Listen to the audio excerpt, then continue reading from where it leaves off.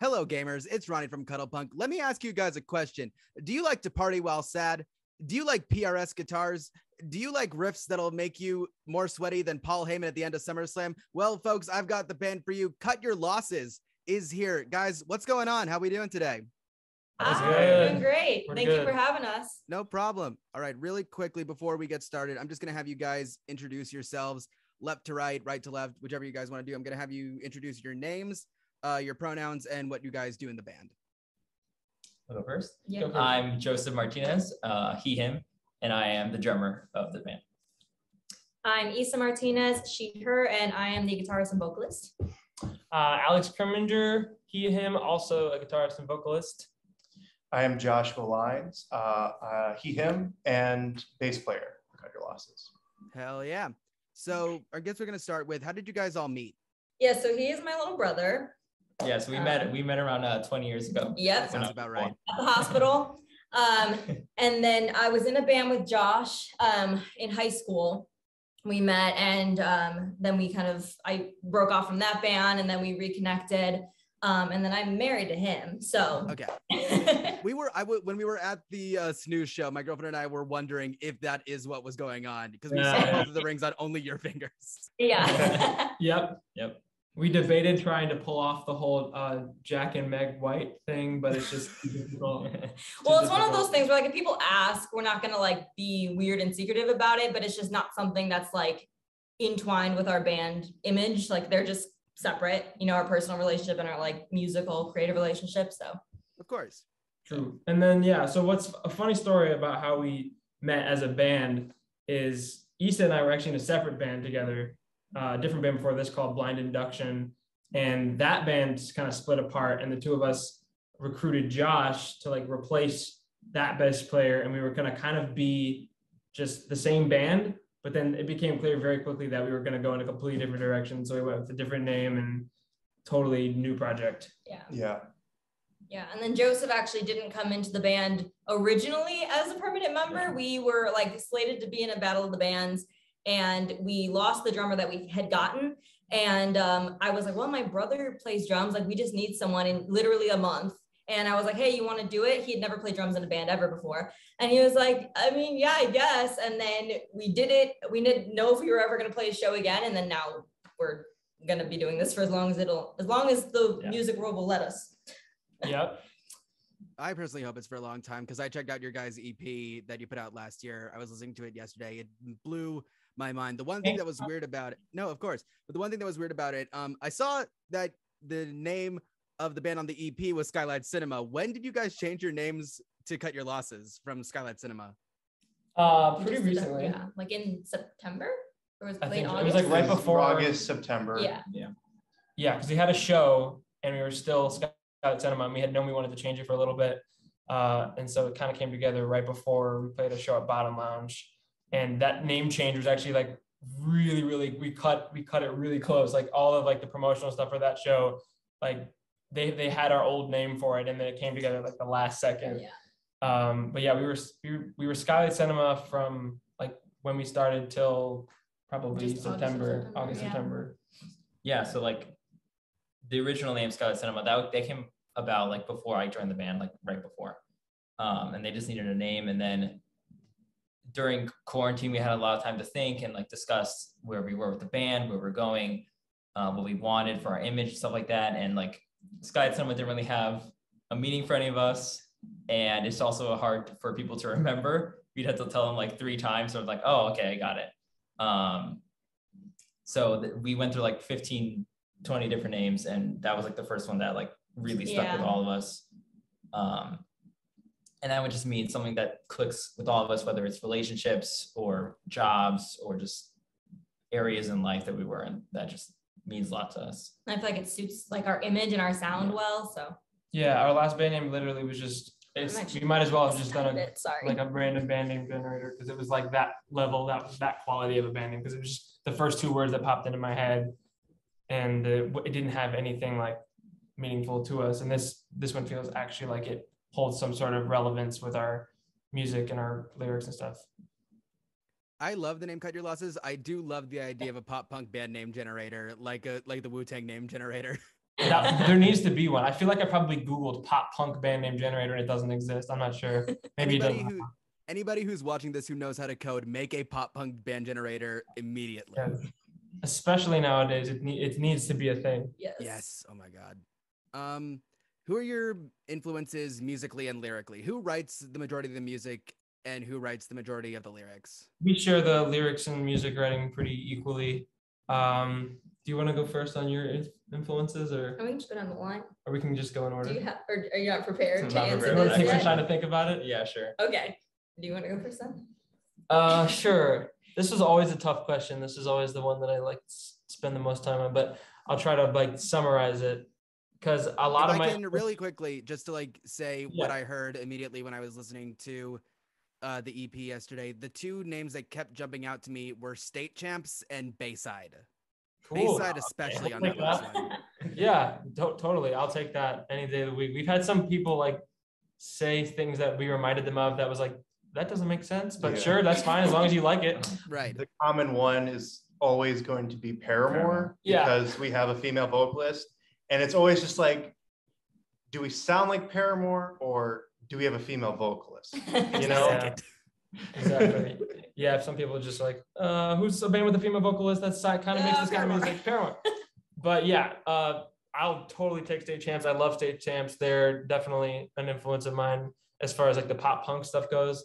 I listened to a lot of metal growing up, and I still do, but that kind of influenced helped my guitar playing a lot. Like a band called Periphery is one that I would definitely call an influence for me. Specifically their guitar player, Mark Holcomb. The PRS that I play at shows is a Mark Holcomb signature, and it's like my favorite guitar. He's like a genius, and his riff writing and everything just has inspired me so much. And as far as like the pop punk stuff goes, obviously like Story So Far and 4 Year Strong, just like the kind of heavier pop punk bands have really influenced that kind of, when I read that kind of stuff. What about you? I mean, the first like guitarist that got me into playing guitar was Jack White. I watched that documentary. What is it called? It might get loud. Yeah. I watched that and I watched Jack White play and I was like, I want to do that. I'm going to do that. I'm going to buy a guitar. And I did. So that was kind of how I got into guitar. And then I guess, I don't know, it's hard to pinpoint exact influences, especially lyrically. I don't really know. I listened to a lot of Norah Jones growing up. So I think she inspires me a lot with her lyrics and her sound. I get compared to her sometimes, which is a huge compliment. But bands that I listen to now, I mean, I'm a huge Story So Far fan. They're always my top artists every single year in my Spotify. So just a lot of pop punk, a lot of that kind of stuff. Do you guys have any just favorite artists? I mean, for me, like, I don't write the songs, but I like to think that like in the way I play, the way I approach playing music and bass playing and just my presence on stage, I try to model a little bit of like, you know, the artists I listen to and, you know, artists I've seen. So obviously like the big names that come to my mind are like bands like Metallica, Bruce Springsteen, Rise Against. Like musically for me, those are like my 3 favorite artists.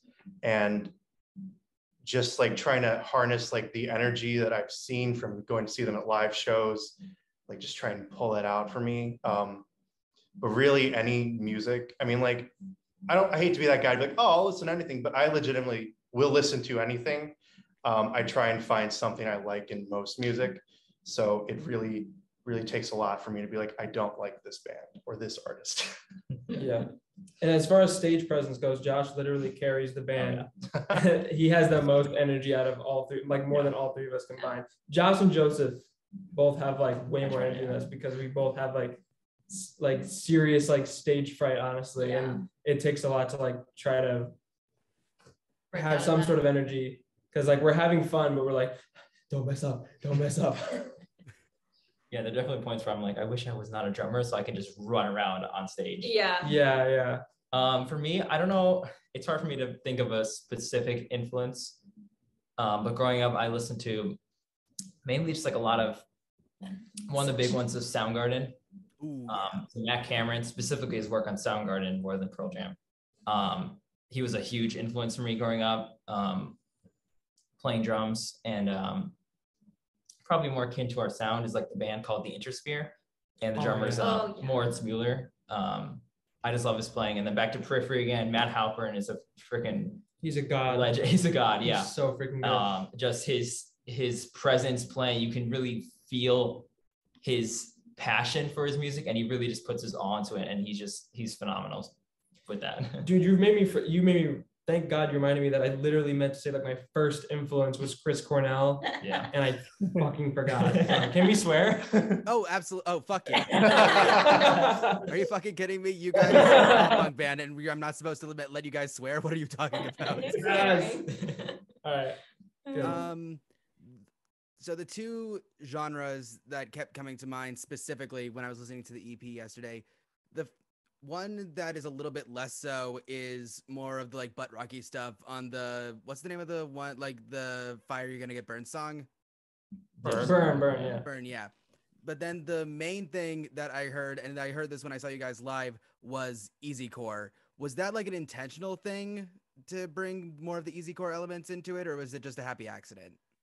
So easycore is definitely something we all have listened to a ton, and I would say it leans more towards like a happy accident. Like I'm like fine with that, but it's not necessarily like it wasn't like we're gonna play easycore now. It just came out in your like riff and breakdown. Yeah, I kind of found my strong suit with like lyric and riff writing mainly. It kind of fits with like under like the heavy pop punk umbrella, and any sort of like kind of pop punk subgenre in general is just where I feel like most comfortable with writing my music. And then Issa, you have like a more of like a grungy kind of like 90s rock, pop rock kind of vibe to a lot of your stuff. So I feel like it has a cool blend, and we don't really know what to call ourselves, because like we could just go with alternative. We're currently just labeling ourselves on Spotify as like grungy pop punk, because that seems to be a good all-encompassing term. But yeah, I mean, bands like Chunk, No Captain Chunk, and stuff like that are definitely, I love those super punchy, chunky pop punk riffs for sure. It feels like with Chicago bands like Belmont and Action Adventure, and then you've got people like Meet Me at the Altar, and then Chunk No Captain Chunk with their like first album in 7 years now. It feels like there is an easycore revival coming. Do you guys see yourselves as possibly being a part of that, or would you, or like at least if that opportunity comes up, would you? Yeah, if that's how we're coming across, then like sure, like we'll ride whatever way. We'll take whatever we can get. Of course. Yeah. And because we're huge supporters of all of those bands. So, and it's cool to see the Chicago scene too, really churning out a lot of more pop punk and easycore kind of styles. Because I feel like for a while that wasn't really super popular kind of subgenre in the scene. But seeing a lot of bands kind of taking off, doing that kind of music is really cool, since that kind of stuff really inspires us. So yeah, like Action Adventure, we've seen them like a bunch of times, and we love those guys. They're so sick. They've been making like heavy pop punk or easycore or whatever you want to call it for a long ass time, and I think this is their time. They finally are able to shine because of like the revival of that kind of stuff, which is great. Yeah. I think they were all of my top songs on Spotify Rap this year. Okay, so Spotify Rap's been mentioned twice this year, and I told you guys that there were going to be some surprises happening in this interview. So what I'm going to need you guys to do all now is I need you guys to take out your phones. Oh, this is such a good idea. We're going to go through songs and artists for each one of you guys on Spotify Rap this year. Okay. Oh, this is going to be a little embarrassing. That's the idea. It's going to be concerning for my mental health. I need you guys to understand, MGK was in my top 5 Oh. last year, so you guys have nothing to worry about. all right. Fair enough. I use Apple Music, so I have to do a whole different thing. Oh, because you barely use Spotify. Yeah, this is I have like, one though. he's like one of the 2 people that uses Apple Music over Spotify. Oh some of my friends are those people. I don't know what they're doing. We bully him all the time. It's Yeah, I only use underground, not popular things. So, Yeah. He uses Tidal. Oh God. All right. So I'm doing top artists first. Top artists and then top songs. Yeah. All right. Top 5 artists: Rise Against, Metallica, Stephen Barton, Turnstile, and Run the Jewels. It's a good variety. Yeah. The top 30 artist, Stephen Barton, is the composer for the game Apex Legends. So I'll let you. That makes sense. I'll let you do with that information what you will. All right, top 5 songs. Number 1 is the title theme from Demon Slayer. Number 2 is Cloud9, the Tegan and Sarah version from Beach Bunny. Number 3 is The Numbers from Rise Against. Number 4 is By My Side from Belmont. And number 5 is Broken Dreams Incorporated from Rise Against. Very nice. Should right. we go for it, Yeah, Alex? in succession. Alrighty. So this, I hope somebody knows who this is, but Ruben was my number 1 artist actually this year. I listened to their album like on repeat for like a month, and that probably was enough to put it as the number 1 artist. I found it's like from 2006 or something. They are like this really small band from the UK that never really blew up anywhere else, and they broke up like a while ago. But I just randomly discovered them. I think they were like one of their songs on my Spotify like Discover. So that's ended up being my number 1 artist. And then like I mentioned, number 2, Action Adventure is on the top artists. Number 3 is Sleep Token. They released an amazing album that I had on repeat this year. The Story So Far is number 4. They're like almost always on my top 5. And then Say Anything. I actually was really late to the party on them, but discovered their first album earlier this year, and I was obsessed with it. And top songs are literally just the EP, basically like almost the entire EP from Action Adventure. It's really all Action Adventure. My top 5 songs are Semi-Prologue, Poser, Pulling Focus, Nothing Left, and Barricade from all of their EP. Action Adventure's my fan. Yeah, my top genre is pop punk. So it makes sense. Okay. So mine is weird because for the first like half of the year, I really didn't listen to any music because I was just in like a complete music rut. So the algorithm was a little weird for me because there's one on the 5th that I'm like, how did that make it to my top 5? But number 1 is Story So Far, of course. Number 2 is Tired Lion, which is this girl from Australia. She makes really cool music. Number 3, again, don't know how this made it, Jimmy Eat World. I like started listening to their second album because I saw Pitchfork posted about it. And I listened to that album, and I guess that just made it into my top. Number 4 was Taylor Swift. Number 5 is a cover band called First to 11. I think I listened to literally one of their covers, but it was because we did a cover of Sugar We're Going Down. And they have a female singer. And so I listened to that cover a bunch, and I think that's what did it. And then my top songs are Nerve, and I think that's the Don Broco song, not the Story So Far song. Oh, really? Yeah. Then why are they on your top? I don't know. And then number 2 was Death of Communication. I forget what band that's by. They have a weird name. Something Thieves or something? Yeah. Number 3 was Rome, Story So Far. Number 4 is The Hard Part by, what's that band? Oh, this band we discovered in a video game. Yeah, they're freaking incredible. Actually, they have like one song that's grunge, even though the rest of their stuff is like pop. It's the like coolest song I've ever heard. It was from some indie game that we were playing, and it was just like randomly in one part of the game for like 30 seconds, and I had to find scour the internet for it, and we both like have been jamming that song for so long. What is their name?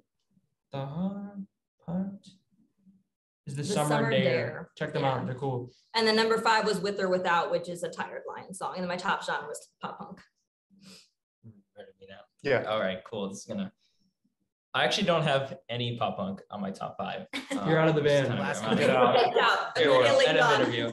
My number 1 artist is actually this guy who goes under the name Giles Corey. I'm very mentally ill.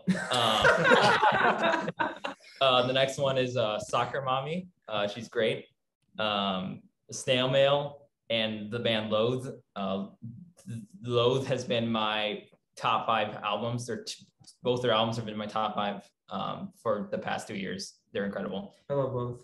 I think the little amount of time I have on Spotify, Giles Corey is also my top, unfortunately. Top songs is actually 2 of Snail Mail. Lush, her album Lush was actually the very first album I listened to in 2021. It was like at 2 a.m. I was just in my room in the dark, and I just listened to the album all the way through. It's a vibe. And then that was Heat Wave and Pristine. And then I have Circle the Drain by Soccer Mommy, incredible song. She has like a deluxe version of that album. It's pretty cool. It's in a school binder. And then Giles Corey, Winter House, and then ACD by the band Nothing. And the greatest thing I could say about my music taste or my music Wrapped this year is I had 69,420 minutes of music. Literally had the Literally. 69,420. 69. That's amazing. Yeah. Hit that Yeah, I had it. right My friend sent me his Wrapped like the day of that came out. And I was like, oh, I should check mine. I'm like, so mine's in hours. It's 1,157 hours. And I'm like, oh, I should convert that to minutes. And I converted that. I'm like, are you kidding me right now? 420. That's fucking perfect. Yeah. He wins. Thank you guys for indulging me in that. And because I don't want to punish you guys without punishing myself, I will read mine as well. My top 5 were my number 1 was Against Me. Then Ice Nine Kills. I've been in 3 Ice Nine Kills videos actually. What? Yeah. Wow. 3? A director, an old director. So I'm an acting major, which is why I'm doing interviews of bands on YouTube now. And an old director of mine back in high school, he used to be in Ice Nine Kills back when they were a ska band. What? Like 20 years ago. And he's still friends with them. And he got me into the Hell in the Hallways video. And then they just kept calling me and they kept letting me be an extra in their videos. All right. Well, I'm gonna have to watch those videos again. Yeah. Send us all 3 of those videos. We can I will. Where is the Cuddlepunk contest? Find me in all 3 Ice Nine Kills videos, and then I'll give you merch that I don't have. Number 3. Do you guys know Patton Oswalt, the comedian? Yeah. I will go through periods of just listening to all of his stuff on Spotify. Then number 4 is Paramore. Number 5 is Slipknot. And then my top 5 songs from 5 to 1. Welcome Home by Coheed and Cambria. Industry Baby by Lil Nas X and Jack Harlow. Trust Me by, do you guys know Sincere Engineer? Yes. That's a great song. Love them to I've death. been blasting their albums He has this on on repeat repeat. all the time. It's so good. Alex will be like, we'll be driving, and Alex will be like, I feel like you play the song already. It's like, I just play the song all the time. Like, this is like the 5th time in a row he's played it. They're perfect. Yeah. Number 2 is Heat Waves by Glass Animals. And number 1 is Estella by Kenny Hoopla and Travis Barker, who I saw at Riot Fest and just completely blew me away. Nice. Very cool. This is a fun little segment, guys. Thank you for indulging me in this. Yeah, of course. Yeah. It's nice to expose ourselves. That's all the internet is. More embarrassing. How was it working with Riot Fest Presents for that show with Stage Moms? And did you guys really get that show just through that TikTok? First of all, you guys' TikTok game is incredible. Oh, thank you. Thank you. But I know that you guys said something on Instagram about TikTok getting you the Riot Fest Presents gig with Stage Moms. Can you talk a little bit about that? Yeah. I mean, I'm literally just driving one day. I forgot where I was. I was going to work. I'm driving to work, and I literally get a text from my partner being like, "Hey, you check out this TikTok. Answer this TikTok immediately." And it's the Riot Fest TikTok, and it's like, "Hey, stitch this with your music." And so I'm driving. I can't do anything, so I immediately send it to these guys, and I'm like, "Hey, respond to this." And so we did. I was in the middle of work, but I work from home. So I got off my laptop and I was like, okay, I'm going to real quick film stitch this TikTok. And then I was like, okay, I did it. It's done. And we didn't expect them to even look at it or see it or care, because there were already a lot of responses. Oh, there was tons of bands. Yeah. We were like, okay, well, we shot our shot, whatever. But then what was it, a few days later? It was literally 2 days, 1 or 2 days. 1 or 2 days we later. Had an email in our inbox from one of the Riot Fest promoters, and we were like, cool. unless this guy found us organically, because I try and shill our stuff across the internet as much as I can. That's a possibility, but otherwise, I'm pretty sure it came from TikTok. Yeah. It was really. It's just kind of crazy to even have anybody who's listened to us or noticed us that's anywhere in the vicinity near Riot Fest at all. That's super cool. But it was also really cool getting to play with the 2 touring bands, Stage Moms and Elbow Room. They were fantastic. So cool. They were so much fun. Great people. Nice. The person that we actually ended up working with to master this upcoming EP was recommended to us by the singer from Elbow Room. So that was cool too. Yeah, we made a bunch of friends that night. Everyone there was super cool. Yeah. It was really great. That felt like our first really real show, for lack of a better word, at least in my opinion. it was just like the At least perfect. in a long time. It wasn't- since experience. coming back after COVID. It Yeah. definitely wasn't like, the standard, kind of DIY shows we're used to, where it's just like someone will send us a, DM being like, hey, do you want to play a show on this date in our backyard? And we're like, hell yes, we Yeah. do. Oh yeah. And then, like, hey, we're going to put on a show in, someone's living room. It's like, it was so weird to be like formally sent an email from somebody being like, hey, play this show. And then we play the show. And then instead of like, just like cash from someone that someone took at the door, it was an actual check. And that was, And it Check. said Riot It Fest. said on it. Riot It Fest says on the Riot top. Fest Yeah. Corporation, and That was we're gonna cool. probably frame that. Oh, That's- you absolutely should. But Yeah. the guy that we were emailing with also like saw all of our Instagram posts and probably because we tagged Riot Fest. Yeah. Because in the email, he's like, thank you guys so much for like the kind words of like on your Instagram post. And I was like, oh, he saw. Yeah, they're super nice. Yeah, that was an all like It was hands really down fun. perfect experience. That was like I will always remember that. And show. everyone at It the was so Cobra awesome. Lounge was really nice. Oh, Yeah, Cobra yeah. Lounge is amazing. I hope we staff. get to play there again because they're the best people. Like one of their employees, I broke a guitar string, and he like I didn't have like he had like a tool thing, Like, so he was like thing. Yeah, Real quick, we were yeah. on stage and it broke, and We were, like, sound the guy was checking. the guy was like in the back while we're sound checking. He's like, "Hey, I can fix it." and he's like, I got you, come bring it here. Did And I he brought like it. adjust the? Yeah, he tension like change? did a setup practically on my guitar. It was not my guitar. It was Oh his yeah. guitar. But it was I had this happen twice with this guitar, and apparently the saddle on my bridge was like not set up properly. So he just like adjusted the bridge and restrung my guitar for me, like while we were sound checking. So the people there were really, really sick. Shout out to Cobra Lounge and shout out to Mo on the Riot Fest TikTok page. Oh yeah. For sure. Oh, yeah. You guys have a show coming up, a pretty important show on the 6th at Beat Kitchen. You guys want to talk a little bit about that? For sure. Yeah. Yeah. Let's talk Yeah, about it. I don't. We're very excited. That's going to be our EP release show. We're super excited to also be on the stage with Pink Squeeze, and they're releasing their EP too. And we're good friends with one of the guys from Boundary Waters, and so he literally set the whole show up. He is the best. He's the greatest. Boundary Yeah, Waters I are the love OGs. Boundary Waters. We've been So known we're we've very known them excited. for 2 years. 2 years Years now. Yeah, we've been Yeah, shows we've and only going played out to with each them other's one other shows. time, but we always go to each other's shows and Was it talk once or on. twice? on It's stuff. only been once. Well, It was it like feels like yeah, one. yeah. it was like one of our first shows of like, we played like 2 shows prior to that, and I don't really consider them real shows because one of them was like a battle of the bands, the other one was like no one was there, so I don't count that show. But they were like our like first real show Yeah. of 2019, Yeah. and like I had just like messaged him on Facebook, being like, "Hey, check us out. We'd like to play a show with you." And immediately he's like, "Yes, let's do it." And that was it. Yeah. And that was Sub T it. downstairs. Sub right? T Yeah. downstairs, and then he's a cool Andy from Boundary Waters is such a cool guy. He's the sweetest man. Yeah. Like I've tried my best to go see them as many times as possible. Fortunately, the last time they played Beat Kitchen, I think it was the last time they played Beat Kitchen, we were all able to make it except for Joseph because he's underage. But it's so nice to just like always support them, and then he always tries to come on and support us, and he always just He was We at the always- Cobra we Lounge. always all, like, he's keep- always we like always all keep supporting in touch. everybody too, Yeah, so on it's social- even yeah. cooler. Yeah, they're honestly some of the most wholesome people I've ever They're met in my Yeah. life. And then we met Pink Squeeze recently. We went to see their show at it was a bar near us. What's it called again? Reeds. Reeds, which is Reeds, actually yeah. like you wouldn't think it was actually like a venue from the outside of the bar, but Cool it actually little had a really place, cool vibe. And they like that show was packed and it was Yeah. crazy. It was like the craziest. So that'll be fun to play with them. And we're just excited to get this EP out. So it'll be coming out on the 2nd, and then we'll be doing the show on the 6th. So we're super excited super about excited that. for that, We're like in the process. We're like almost at the point where we're going to be start like really promoting it, because we're going to have our artwork.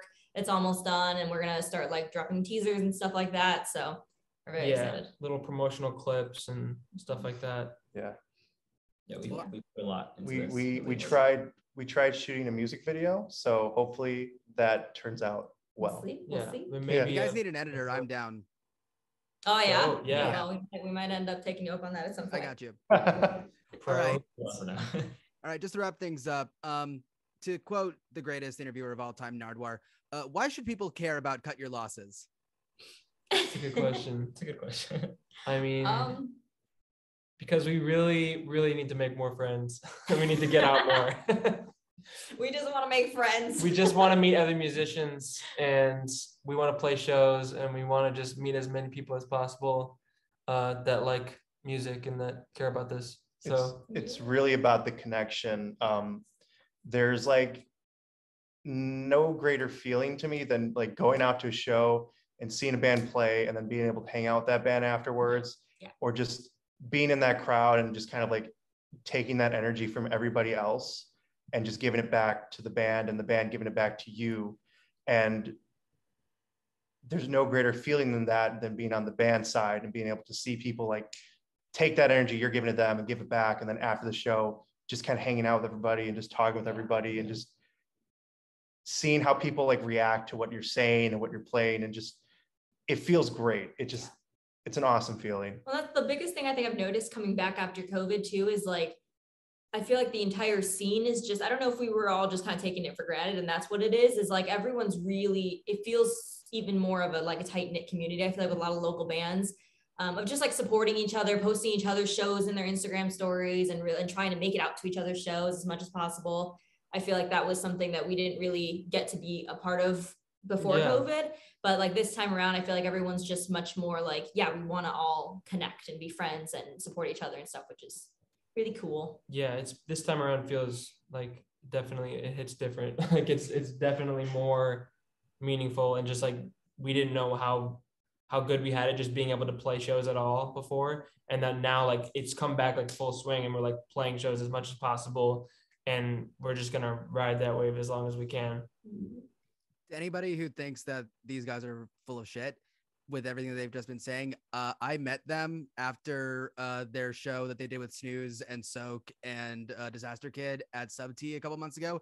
There is not a band on earth that is easier to talk to after a show. You guys are the warmest. That means a lot. That means a lot because we're so socially awkward. Like I feel like I am so social, like inept, like to the point where like I can't even like I don't know how to make conversation with people. So that means a lot. I'm glad you thought so. Yeah, absolutely. But I think we literally have like in our bio something to the effect of please come talk to us because we will not have the courage to like go up and talk to you. But we are friendly. Yeah, like, we want to talk to guys. everybody, but we're so socially awkward. Yeah. It's like the worst double-edged sword. I get you. All right. Thank you guys so much for doing this. If people want to find you, where can they do that? Yes. On all of the things, we are Cut Your Losses Chai, CHI for short for Chicago. And then on Twitter, we're Cut Your Losses _. Yeah. And if you want to find our music, we're on Tidal. Tidal and Deezer only. Exclusively. Yeah, we got Spotify, Apple Music, all the things. Our old EP is already on there. And then we're releasing a new one on January 2nd. Yep. So keep an eye out for that. And if you guys want to find any of more of the best band interviews possible, or just anything else that I've got going on, you can go ahead, click subscribe. You can click that notification bell to make sure you guys get notified. This is not easier the second time. This still sucks a lot. Let me tell you. Thank you guys so much for being here. Thank you all for watching, and I will see you next time. All right, man. Thank you. Bye.